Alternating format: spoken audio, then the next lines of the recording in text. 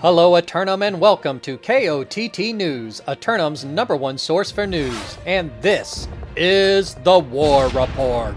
Dynamic change in the history of Eternum last night as the marauding forces of DG1 overcome the syndicate forces of Secrets for control of the forests of Brightwood. KOTT news crews were unable to secure an interview with DG1 leadership. As such, no word yet on their commitment to the cathedral. Temporary market restrictions are in effect and impacting the community of Eternum yet again today. Citizens attempting to trade or barter at this time may likely encounter an impasse. Turning to the weather, and it's another beautiful morning in Eternum until early afternoon when matinee invasions arise around the coastline of the island, with one early evening flare-up later. 4 officially sanctioned simulated fantasy combat resolutions on the books for tonight, brought to you by LARPCO. Remember, if it isn't LARPCO, it's cardboard. Up first, the Covenant forces of Lost Templar assail the Syndicate forces of Secrets for control of Ebonscale. Lost Templar forces fighting on back-to-back nights, and last night's mayhem in the mud was sure to have been exhausting. For Secrets, their third defense of the bamboo forest preserves and medicinal hot springs of Ebonscale, having only acquired it 2 weeks ago. Then, the Covenant forces of Double attempt to seize the spice ports of First Light from the Syndicate forces of Duranda Dogs. Newcomers Double appear to have their noses trained on the saffron and cinnamon supplies abundant in First Light. But the reigning Spice Lords of Duranda Dogs are the alphas around here, so if you come sniffing for something that isn't yours, there's gonna be a fight. Meanwhile, the Marauders of Context challenge the Covenant forces of Regime for their championship title and the right to rule the region of Everfall. Context failed in their inaugural bid for land in Brightwood against the forces of Secret, so of course they're ready to take on the champs. For Regime, their Neverfall streak sits at 6, only 4 behind the current record holder Elysian with 10. Fighting against split forces should work to their advantage. In the Nightcap, Context forces will play 2 with the forces of Regime, this time for the financial capital of Windsward. Tonight is the second time Context has gone to war, and they're fighting the 2 most tenured regional rulers. That being the collective forces of Regime, who have enjoyed the robust income associated with controlling the most frequently utilized trading halls and crafting stations. But will recent market closures bring them crashing down? We'll have the outcomes and reactions from the citizens tonight at 11. Until then, this has been War Correspondent JChalant, KOTT News. Hello Eternum and welcome to KOTT News, Eternum's #1 source for news, and this is the War Report. Historical moment last night as KOTT news crews investigated the Lazarus Pits. For the first time in over a decade, it was me being dragged through a dungeon. Recent adjustments to gear score calculations negatively impacted this reporter, but not so much that this wasn't easy. No change in the dynamic of Eternum last night as all 4 great houses went out against their would-be conquerors. Today's forecast calls for sunshine all morning long with an unusual matinee invasion in Brightwood. Later in the evening, various tropical El Niños will bring invasions inland around the island. 3 submissions for simulated fantasy combat resolution tonight, brought to you by LARPCO brand foam core simulated combat gear. Remember, if it's not LARPCO, it's cardboard. First up, the Marauders of DG1 continue their berserking in the fishing port town of Reekwater against the forces of Primordis Virtue. DG1 forces have hit the shores of the island running full sprint into every fight they can pick. But picking a fight against Primordis Virtue may be their final picking, for fighting a former founding great house can be quite the fight to pick. Then, the Syndicate forces of Wabbits of War challenge the Instigators for the northeasternmost region of Morningdale. Wabbits of War are making their second attempt to secure land, this time shifting their focus to an outer region, where the Instigators have recently begun a civics works project on the Morningdale Canal system, in order to expand its functionality and irrigate their growing strawberry fields. Tonight's fight could change all that. In the final fight, the Syndicate forces of Hero attack the Covenant forces of Great Value Kokiotos for the primary oil reserves of Weaver's Fen. The Fen has been in disarray these last few weeks as several companies jockey for control of the peat moss oil fields, including Hero, who tries again to take out the reigning Great House currently presiding Great Value Kokiotos, now in gold and yellow because they've felt the spark. Be sure to tune in for complete coverage and reactions from the citizens at 11. Until then, this has been War Correspondent JChalant, KOTT News. Hello Eternum and welcome to KOTT News, Eternum's #1 source for news, and this is the War Report. No change in the dynamic of Eternum last night as all defending great houses hold off their respective attacks. KOTT news crews were on the scene in Morningdale at 11 for reactions and commentary and caught up with instigator leadership. We gotta finish the canal.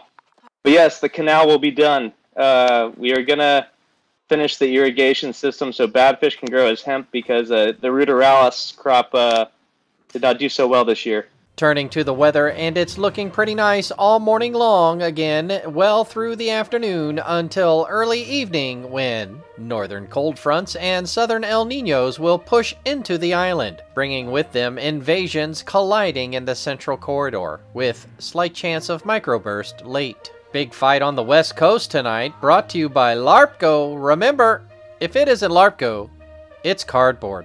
Tonight, the Syndicate forces of Violet Flame assault the Covenant Company, Totally Not Regime, for dominion over the Monarch's Bluff. Newcomer Violet Flames make their first attempt to secure land on the island, hopeful to be successful in the starting region. For Totally Not Regime, having only one fight to totally focus on gives them the option of resting a few of their starters. But will they? We'll have the outcomes and reactions from the citizens tonight at 11. Until then, this has been War Correspondent JChalant, KOTT News. Hello Eternum and welcome to KOTT News, Eternum's #1 source for news, and this is the War Report. No change in the dynamic of Eternum last night as the Syndicate forces of Violet Flame get turned away by the Monarchs of the Bluff, Totally Not Regime. Being a slow fight night, this reporter spent the evening addressing the dietary needs of a bear requesting fresh fish. Unfortunately, fishing was part of this reporter's retirement plans, and so I sought out local resident Michael Shields for tips on getting started. Fishing involves 3 basic steps: casting, hooking, and reeling the sucker in. And believe you me, size matters. That's it? You'll need some bait. Applying the simple lessons I learned, I quickly became adept at reeling in some whoppers. KOTT News will continue to investigate how this talking bear holds the key to unlocking the island's mysteries. Meanwhile, in Windsward, the tent city population of the Northern Gate continues to grow, as does the frustrations of the residents. Citizens are advised to expect delays exiting the Northern Gates. Alternatively, the West Gate Bridge bypass remains free of traffic. Turning to the weather, and surprise, surprise, it's another beautiful day all morning long, with little chance of invasion later. 3 official simulated fantasy combat resolutions in the books for tonight. Brought to you by LARPGO. Remember, if it isn't LARPGO, it's cardboard. The Covenant forces of Milkit return to challenge the Marauders of El Dawnguard for control of the deep forests of Brightwood. Unable to find their missing boat, the former Great House of Milkit returns after a month-long hiatus. El Dawnguard make their first official defense of the forest, but it's usually much easier to defend than to attack, for now. Next, the Covenant forces of Young Money assail the Syndicate forces of Weeptile TTV for the secondary oil reserves of Cutlass Keys. Newcomer Young Money seeks to impose their history on Cutlass Keys, declaring that the keys will be theirs again. For the company comprised of 1 level 60 at a time, compromising on their claim to Cutlass Keys can't be done, so they'll compete for 30 minutes to complete the conflict. In the nightcap, the Marauders of Landlords slog uphill against the forces of Corrupted Kings for control of the always restless shore. One presumes you can't be a landlord if you don't own land, so tonight's outcome is especially important for the attackers. The anarchy at the archipelago continues, with corrupted kings making their third defense of the muddy island keep. We shall see if they are settling in or becoming complacent. Be sure to tune in for complete coverage and reactions from the citizens at 11. Until then, this has been War Correspondent JChalant, KOTT News. Hello, Eternum, and welcome to KOTT News, Eternum's #1 source for news. And this is the War Report. Dynamic change in the history of Eternum last night as the marauders of Landlord wrestle away the restless shores from the syndicate forces of corrupted kings. And the Covenant forces of Young Money claim the secondary oil reserves of Cutlass Keys from Weeptile TTV. KOTT News crews caught up with Young Money leadership after the combat. Well, first I want to say, too, that Weeptile TTV put up a good fight. Props on them. I just feel like we had the upper hand today. Would love a rematch for them if they're welcome to it. And just wanted to say to the citizens of Eternum, I promise we'll take good care of Cutlass Keys. The oil reserves are well protected, and everyone is welcome here. But in the meantime, CK is in good hands, and we're just happy that Young Money is back on the map. We've got a lot of great members, and also thank you to our sponsor, LARPCO.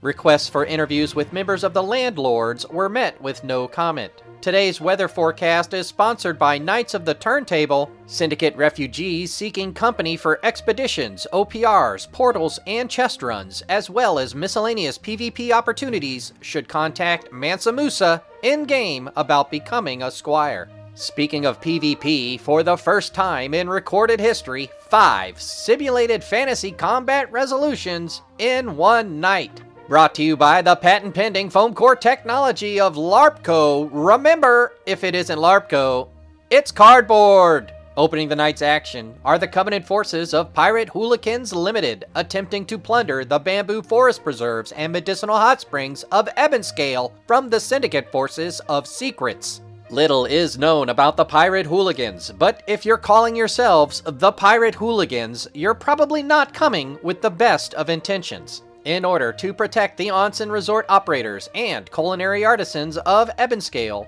the forces of Secrets will do all they can to ensure those hooligans come no closer than the bamboo forests.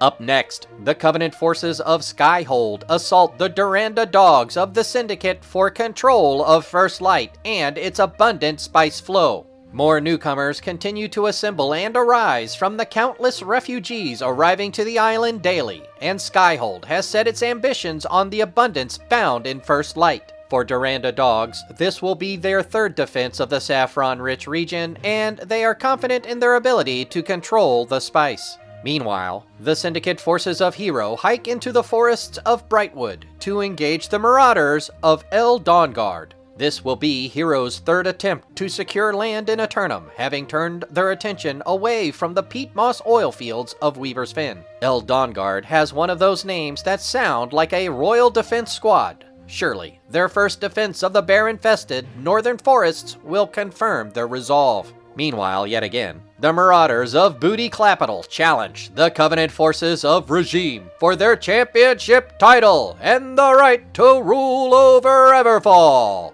Regime's current Neverfall streak sits at 7 as they continue to pursue the record currently held by Elysian of 10. Booty Clapital make their second assault on a Covenant force in their effort to secure land and establish for themselves a capital. 'Cause with a name like Booty Clapital, you gotta have a capital. In the nightcap, the Syndicate forces of Exilium Aeternum attempt to secure the financial capital of Windsward from the Covenant forces of Regime. Always a smart play to make an attempt on the busiest crafting and trading hub on the island. Will the exiles find a new home here? For Regime, holding Windsward is the linchpin to funding their tightly organized group of combatants. Surely we can expect their greatest efforts here tonight. We'll have the outcomes and reactions from the citizens tonight at 11. Until then, this has been War Correspondent JChalant, KOTT News. Hello, Eternum, and welcome to KOTT News, Eternum's #1 source for news. And this is the War Report. No change in the dynamic of Eternum last night as all great houses hold out against their would-be attackers. Of note in Everfall, the champs of Regime retain their championship title belt and extend their Neverfall streak to 8. In an effort to secure more expedition orbs for the company, this reporter has begun progressing through their Kabbalist trials. More on that story as it develops. Turning to the weather, and it's another beautiful morning all day long, well into the afternoon, until early evening tropical showers emerge along the coastal regions of the island. 3 simulated fantasy combat resolutions on tap tonight, brought to you by LARPCO. Remember, if it isn't LARPCO, it's cardboard. Up first, the Marauders of Booty Capital assault the syndicate forces of Primordus Virtue for control of the fishing port town of Reekwater. On back-to-back nights, Booty Capital seeks a capital to make the booty clap ba-bum ba-bum. Great House Primordus Virtue continues to improve the infrastructure of the hamlet and have been accommodating of groups disembarking for Lazarus.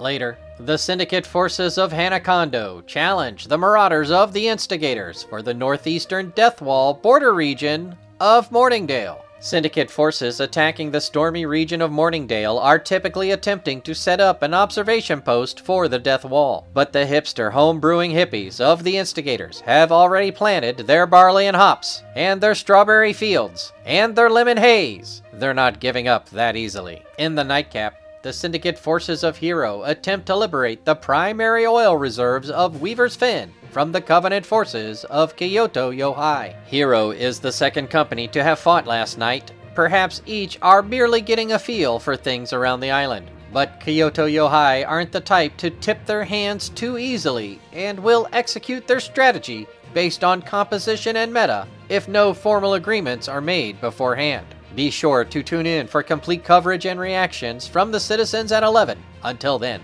this has been War Correspondent JChalant, KOTT News. Hello Eternum and welcome to KOTT News, Eternum's #1 source for news. And this is the War Report. No change in the dynamic of Eternum last night as all 3 great houses hold court over their refugee attackers. The regional stability provided KOTT news crews the opportunity to farm OPRs and expeditions. If you're looking for a chill syndicate company and have Discord, contact members of KOTT in-game. Turning to the weather, and it's another sunny day all morning long again until late afternoon, when cold fronts will sweep in from the north, driving invasions into the central regions of the island all the way to the Cape of First Light. 3 simulated fantasy combat resolutions on tap for tonight. Brought to you by LARPCO brand foam core simulated combat gear. Remember, if it's not LARPCO, it's cardboard. First up, the syndicate forces of the Nomads challenge Tent City Regime for the right to rule over the Monarch's Bluff. In an effort to alleviate the housing shortages of Windsward, Monarch Bluff leadership has taken in the residents of the Northgate Tent City. Appropriately, the Nomads have shown up, and it appears they've brought the fighting spirit of Tent City with them. Then, the Covenant forces of Milkit assault the Marauders of El Dawnguard for ownership of the bear-infested Great Forests of Brightwood. Milkit really has their eyes on the northern forests, making their second effort to secure it this week. El Dawnguard turned them away before, and intend to do it again. After all, they are an elite defense force. Meanwhile, the syndicate forces of Wabbits of Wuv will make war against the Covenant forces of Young Money for control of the secondary oil reserves of Cutlass Keys. Wabbits of Wuv make their second attempt to control land on the island, having failed in their bid for Brightwood last month. For Young Money, they've been wrestling crocodiles and training in the mosh pit all week in preparation for their first defense of their newfound home. We'll have the outcomes and reactions from the citizens tonight at 11. Until then, this has been War Correspondent JChalant, KOTT News.